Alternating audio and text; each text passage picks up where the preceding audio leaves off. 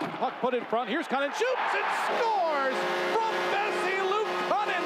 45 seconds in. Luke Cunnin got the Badgers off to a fast start this weekend in the series against Michigan State, but finishing was the problem for the Badgers. Friday night, UW dominated almost every statistical category. They got 6 points from their top line of Grant Bessie, Cameron Hughes, and Luke Cunnin, but they could not overcome a late goal from Michigan State. Saturday, the Badgers tied the game at 1 thanks to a third-period goal from Seamus Malone, but Michigan State scored the game winner with less than 2 minutes to go, and they would add an empty netter to get the 3-1 win Saturday and the series sweep. No, they're banged up, they're tired, they're angry, they're ticked off, all those things.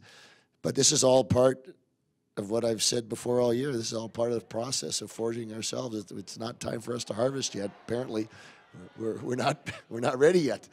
But we'll keep moving ahead here. Again, didn't get the result, but we did an awful lot of good things. Next weekend, UW is on the road for the first time in more than a month as they are at Ohio State. For UWBadgers.com, I'm Brandon Spiegel.